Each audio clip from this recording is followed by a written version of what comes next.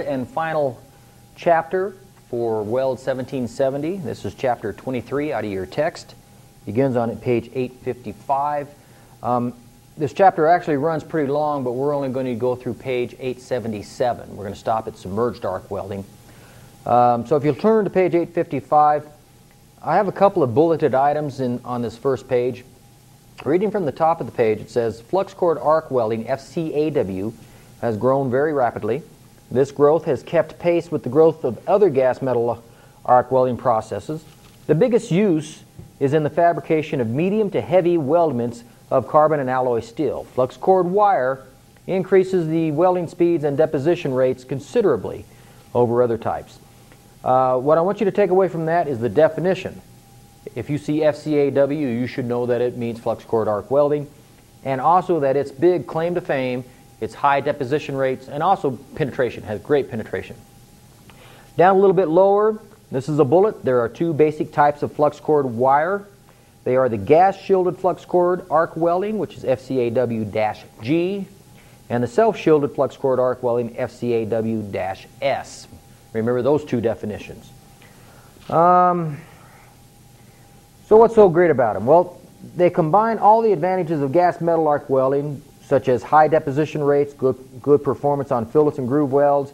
There's scavengers and deoxidizers in the material for less cleaning. Produces a slag that retards the cooling rate and supports the molten weld pool. And FCAW has the ability to weld in all positions with the correct electrode, which is why we can actually weld pipe with it. FCAW-G is a process using a continuous consumable electrode to do gas-shielded flux cord arc welding. Its core is filled with flux and alloying agents. You should remember that. These types of electrodes require an external shielding gas. The solid metal portion of the electrode comprises about 80 to 85% of its weight, and the core material makes up the remainder and performs the following functions. So read those bulleted items. Basically, it's an inside-out welding electrode is what it is. And all the alloying elements are in there. It has stabilizers in there to help with the arc. It adds alloying elements, provides shielding, and so forth and so on. So read and understand that. Flux cord arc welding dash self-shielded is a process employing a continuous consumable electrode that has its core filled with flux, gasifiers, and alloying agents. These electrodes generate their own shielding gas and require no external shielding. If you look at the two figures there on your text, in your textbook, these are the two. And you should get used to being able to look at these types of pictures and recognize from the picture what type of welding process they're talking about. Here we have a gas nozzle, wire guide and contact tube, shielding gas, tubular electrode, and then powdered metal, flux, slag, forming materials, and so forth and so on. Down here, we don't have a gas nozzle. So we can tell these are both flux cord because they have a tubular electrode, so we know it's a flux core. No other process has a tubular electrode. With alloying elements and deoxidizers and so forth on the inside, but this one has a gas nozzle and a shielding gas, and this one does not. So we can tell from these two pictures which is which. Now you may get these pictures on your test, and I'll ask you to identify. I may even throw you a curveball and put some gas metal arc in there, a picture of a gas metal arc system in there too, and ask you to identify it. So study those pictures so that you can recognize them. And I do this because the American Welding Society does this on their Certified Welding Inspectors test. So you should be able to recognize from these figures what process you're looking at. Okay, going back to your textbook. Let's go to page 858, first column where it says the flux cord electrode was first developed about 1954 and introduced in its present form in 1957. So it's been around almost as long as I have. Flux cord electrodes are available in diameters of 030, 035, 045, 052, 1/16, and so forth. Typically, the ones that I've used in my career are mostly the 045, and that's what you're using here in your class, and the 1/16. 1/16 is getting pretty big, and that deposits an awful lot of metal in any position, but you can still handle it even for overhead welding. Top of the next column, Flux cored filler metals are produced on the basis of 3 categories: single pass filler metals, multiple pass filler metals, and self-shielded filler metals. This next one is a bullet.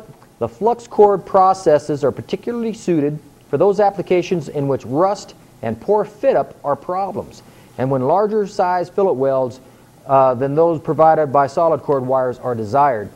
So that's a bullet. It's actually one of the best things you can do if you have a real old steel or rusty steel, stuff that's sitting outside a lot. It takes less cleaning because they put all that oxidizer and deoxidizers and stabilizers in the flux, and it's such a huge amount of penetration and high amperages that'll burn a lot of that stuff, a lot of those contaminants out of there. Read about these bulleted items down below. Over on the next page, bullet, a constant voltage power source with direct current electrode positive is generally used with the continuous feed electrode process. So just like with gas metal arc, you're going to use DCEP and a constant voltage CV welding machine. You may recall that in gas metal arc welding with a constant voltage power source, current output is determined by the wire feeder adjustment. A specially designed wire feed and control unit is necessary. There are a variety of different gun styles and so forth. When flux core arc welding with gas, wires are used with a shielding gas such as carbon dioxide or argon plus carbon dioxide. Ductility, penetration, and toughness of the weld metal are improved. Flux core arc welding is also superior on dirty or corroded base metals. So there we go again about being pretty forgiving when you have contaminants around. Again, you're using 75-25 gases on this, but it can be run with straight CO2. Flux cored electrodes require currents in the range of 90 to 960 amps. Because of their deep penetrating qualities and the highly fluid weld pool, the best welds are obtained by welding in the flat and horizontal positions. That's a bullet. Flux cored electrodes are especially intended for large single or multi-pass fillet welds in either the flat or horizontal positions with DCEP. The wires are also suitable for long groove welds and heavy plate. I once saw a guy, a boiler maker, lay on a belly board, one of these things that you would use to slide underneath your car to work on it. He laid on this thing and sat there and slowly pushed himself along, welding with flux cored arc welding down a 50-foot seam on a, what was it, a precipitator for a power plant. And he never got up. I mean, he was there for 2 hours just pushing himself, just rolling himself along like this, and he ran a whole spool, 60 pounds of wire in that position. So it's that continuous feed, and it's so forgiving that he could do that. You know, it doesn't matter if there was a little bit of surface rust on there, it would just burn off. So, long groove welds on heavy plate, bullet, flux cored electrodes often replace the 7018 and 7028 shielded metal arc electrodes. Flux cored wire weld deposit is fully covered by a dense, easily removed slag. The combination of full slag coverage and the gas shielded arc results in radiographically sound welds with excellent mechanical properties. It really is a great process. The chemical composition of the weld is constant because alloying elements are built into the cored electrode. Flip the page. Says typical applications include farm equipment, truck bodies, earth moving equipment, ships, pressure vessels, railroad cars, machine bases, structural steel, storage tanks, and repair castings. Those are all some things that this process is used for. On page 860, look at the figure down in the lower left-hand corner, figure 2310. It's the same one. And I wanted to draw your attention to this because, yeah, you can put a flux core wire in there, and this would be your hopper if you wanted to use a separate flux. This is actually, what brought my attention to this is I've seen these in welding shops before. And if any of you go on and take submerged arc welding, you'll see something similar to this. We used to call these squirt guns. And your wire comes through here, but also there's a tube in there that forces flux from this hopper.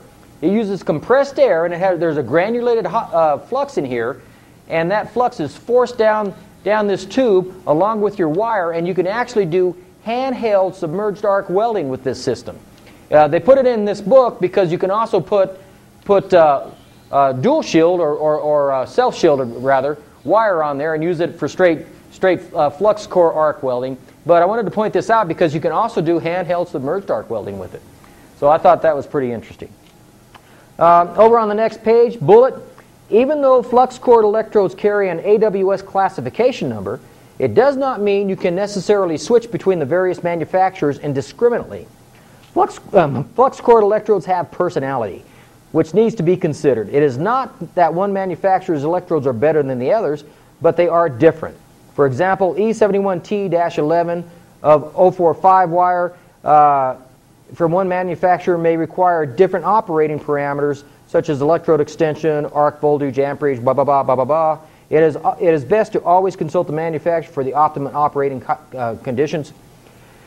Under the AWS, to get that classification, they have to go through a rigorous testing process so that the mechanical properties meet certain criteria. So in that regard, whoever's producing it is still going to have an electrode that meets those mechanical requirements.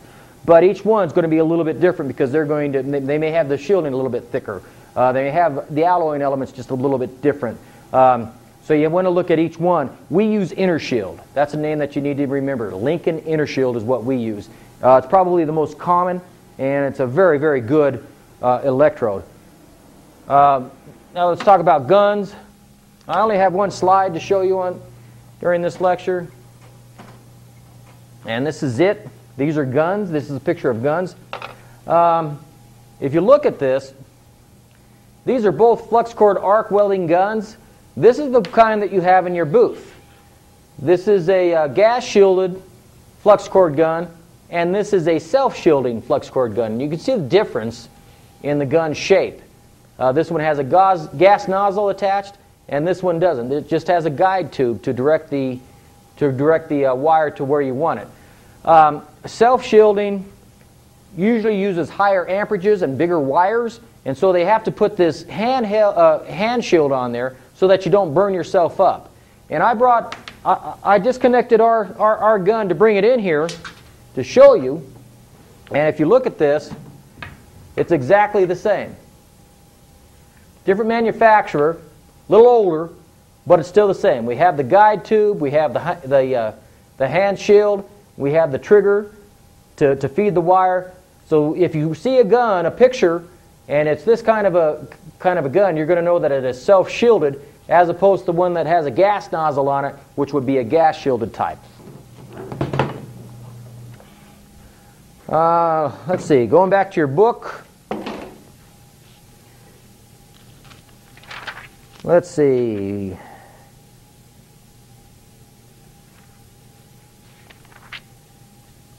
Flip to page 864, shielding gas.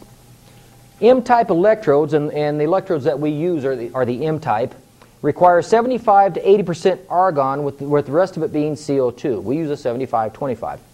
In addition to carbon dioxide, a mixture consisting of 98% argon and 2% oxygen, or 95% argon and 5% oxygen may be used. This is a bullet. A mixture of 75% argon and 25% carbon dioxide is also satisfactory.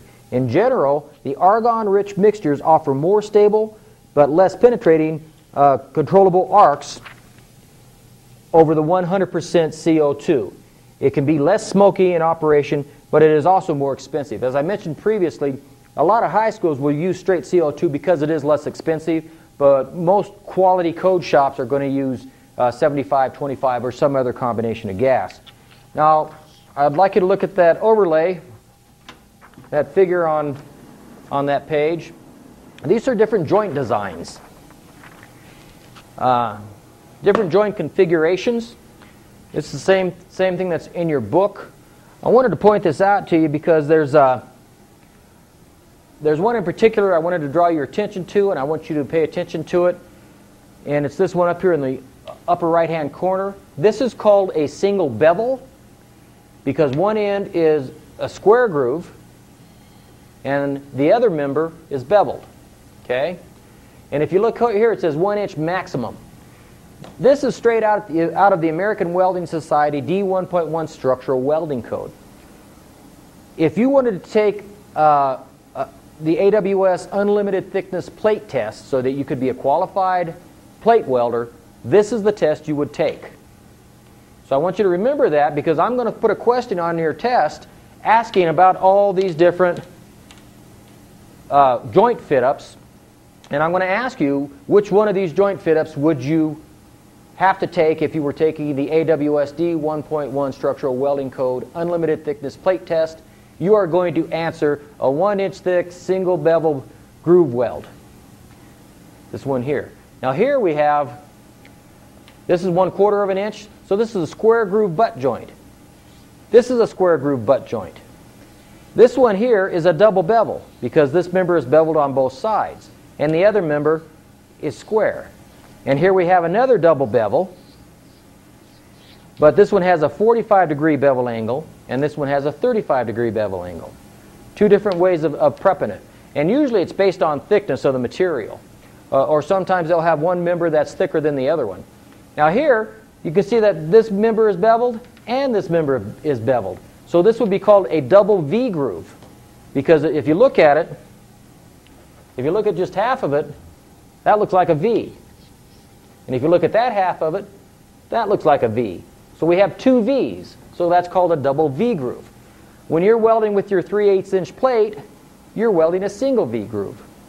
So study this page, because I'm going to use some of these terms, but it's all going to lead up to this question right here. Okay, going back to your book, page 867, gun angles. It says a push gun angle causes the gas shield to be directed over the molten pool. A portion of the arc is insulated from the base metal by the molten pool. Less penetration results, and a higher and narrower weld bead is deposited. Slag may be forced ahead of the weld pool to the extent that incomplete fusion and slag inclusions may result.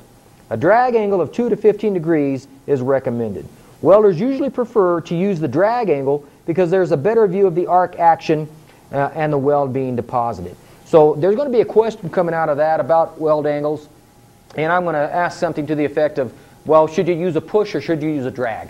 Typically, you're going to use a drag angle with about a 10-degree drag angle. Same stuff that we're teaching you in there. From time to time, you can do a push angle, though. But again, that would be typically for vertical up stuff. Just like back in gas metal arc welding, we typically use the vertical up push in order to do that. Yeah, and it confirms that right here at the very last sentence. It says, generally, a push angle is used only for the 3F, remember F means fillet, or 3G, G means groove, vertical up positions. So that's what we would use that for. Electrode preheat. Here they're talking about the electrode extension. If you remember back to our previous talk, the amount of wire in excess of that extends beyond the end of the gun, that is your electrode extension. In the case of flux core arc welding, that extension gets preheated before you make contact with the weld metal. And I'm reading from about the fourth paragraph. It says, in flux core arc welding self-shielded, the minimum extension is 1/8 of an inch, and the maximum extension may go as high as 4.5 inches. That's a bullet. That's astounding, 4.5 inches of extension. With the flux core arc welding self-shielded electrodes, long extensions are required to properly preheat the electrode before it reaches the welding arc. This preheating activates the gasifying ingredients in the core of the electrode, kind of excites them, gets them ready to do their job. Preheating helps eliminate hydrogen contamination and porosity. Over on the next page, with the flux core arc welding gas electrodes, the external shielding gas may be lost if the extension is excessive and the gas nozzle contact tube is not properly adjusted. Excessively long electrode extensions cause spatter, irregular action, incomplete fusion, incomplete penetration, and slag inclusions. So under flux core arc welding with gas, you don't want to have that huge electrode extension that you do on the self-shielded ones. So that's a bullet in there. Know the difference between those two. Go to page 871 under welding technique, second paragraph. Check the extension distance carefully. Excessive extension reduces the gas shield and overheats the wire. Again, we're talking about flux core arc welding gas. The arc and the welding area must be properly shielded from drafts that can blow the shielding gas away from the weld area. Do not let the weld metal overheat. If the weld gets too hot, The flux on the bead surface is hard to remove. Take particular care not to overheat the weld metal when making multi-pass welds. This is called your interpass temperature. As you're dumping more and more and more and more heat into that thing, that base metal is warming up until it can get away from you. Most codes or most welding procedures specify a maximum interpass temperature that you can't go over when you're making a weld. Some things will say, okay, well, we want to preheat to 200 degrees. But then you preheat to 200 degrees, then you start welding on it, and particularly on your thicker stuff, then that temperature will slowly creep up on you. And suddenly you're welding, the base metal is heated to 700 degrees before you ever strike an arc on it. So now that's too high. When you get up to those temperatures, you're changing the structure of the steel. So you have to watch that maximum interpass temperature so that you don't do that. It's all about getting a good weld with the correct mechanical properties. So also be very careful to remove all the flux from the underneath passes when making multi-pass welds. Make use of all of the welding skills that you have learned up to this point in order to ensure sound welds and good appearance. You will find that the arc is smooth, steady, and essentially spatter-free when operated at the proper wire speed, feed, and voltage settings. It is also forceful and penetrating. This is a bullet. The arc transfer has a semi-spray characteristic, and the arc appears to be buried in the pool. The weld deposits are even lower in hydrogen than those made with the low hydrogen stick electrodes. So there's lower hydrogen in the flux core, in the self-shielded flux core arc welding electrodes than there is in 7018. The chief source of any hydrogen and porosity in the weld deposit is moisture absorbed from the metal surfaces or from the electrode itself. Flip the page, a couple of bullets here. Spatter may be caused by an arc that is too long. In such a case, the voltage setting is too high. Another possible cause of spatter is poor arc stability at low wire feed speeds. This can be corrected by increasing the wire feed speed or by shortening the extension. Normal voltage is 29 to 35 volts, but higher voltages may be needed if the welding cables are long. So the longer the welding cables, you may need to up the voltage a little bit. Remember, the voltage is what puts the force behind the amperage. Groove welding, you're reminded to make sure that smooth, even penetration is obtained at the root of the weld. The bead should be equally proportioned and fused to the root face and to the bevel face of each beveled piece. Pay particular attention to the width of the bead formation so that it is not more than 1/16 of an inch on each side. Remember, we've talked about this many times. When you've got your weld like this with your backing strip and you're laying that in there, you want to tie it to the shoulder of the bevel, and the backing strip. Complete fusion. What your book is saying is don't come over here more than about 1/16 of an inch. Don't come over onto the fusion edge any more than you have to. So about 1/16 of an inch, 1/16 of an inch, and so forth. Finally, up here at the top, 1/16 of an inch. So if you go wider than that, you're just going to cause problems. Remember, the wider the bead, the more stress that you set up in the weld. So just enough to tie in on each pass. Keep each pass clean. Make sure you fuse into each successive pass. Under inspection and testing, a bunch of bulleted items there. There will be one question coming out of those bulleted items, so read those. It's acceptance criteria, what they're looking for.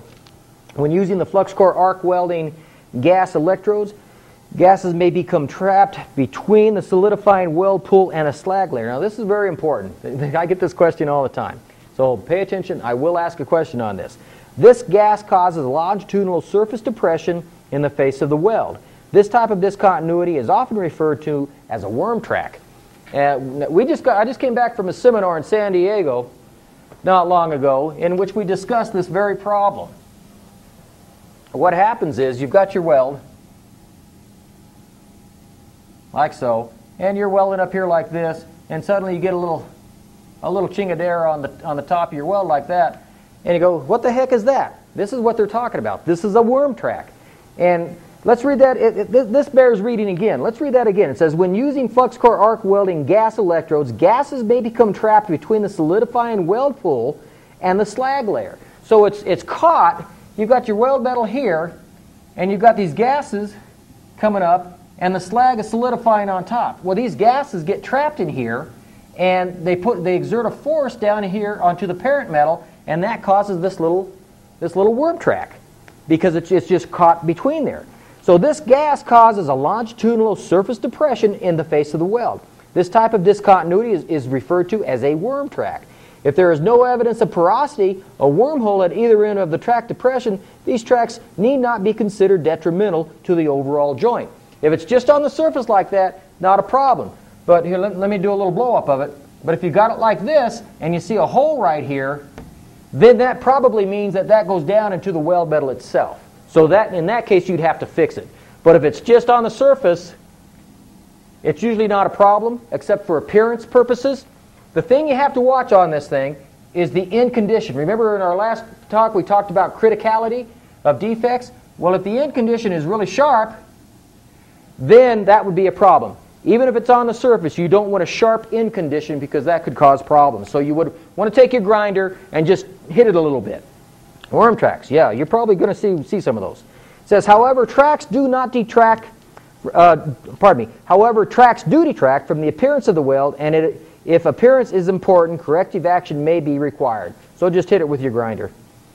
Also right here it says, see table 23.4 for some troubleshooting pointers. I checked that out and that's wrong. It's just the previous page. It's actually 23.6. And this is what you'll find when you turn to 23.6. It's a little troubleshooting guide. Voids and cracks. Penetration too deep or too shallow, porosity in gas pockets, undercutting, longitudinal depression in the weld face, and it's just some things that you can check, possible causes over here. So if you're seeing those things, go ahead and turn to that page, which is back on page 870. Just flip the page, you'll see it, and that'll help give you some corrective actions that you can take. Okay, let's see, what else do we have? Flux cord arc welding self-shielded. The AWS accepted term for this welding process is flux cord arc welding self-shielded. I've already talked about that. I will ask you about that definition. Inner shield is the electrode that we use. It is if it's inner shield, it's a self-shielded. If it's dual shield, which is another trade name, that is a gas shielded and a flux core. So know those two names. In inner shield, this is a process produced by a special electrode shield. The molten weld metal during welding operation, the flux cord electrode is a continuous wire that also serves as a filler metal. Turn the page. The tubular steel wire filler contains all the necessary ingredients for shielding, deoxidizing, and fluxing. These materials melt at a lower temperature than the steel electrode metal and form a vapor shield around the arc and molten weld metal. Also included in the electrode are the alloying materials needed to provide high-grade weld metal. The electrodes are available for all welding positions. Process advantages. You can see that there's a number of bulleted items on page 874 about the advantages of flux core arc welding. Read through those. I'm going to ask a question concerning those. I may ask you to name 2 or 3 of those things, name 2 or 3 of those advantages. Over on the next page, power sources.